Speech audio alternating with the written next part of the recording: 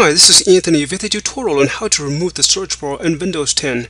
In Windows 10, by default, the search bar is at the bottom left of the screen next to the Start button. You also have the option to replace the search bar with the search icon. I personally prefer to hide the search bar. If you'd like to hide the search bar, you right-click on the taskbar at the bottom of the screen and you will see this contextual menu. Choose Search and you will see these three options.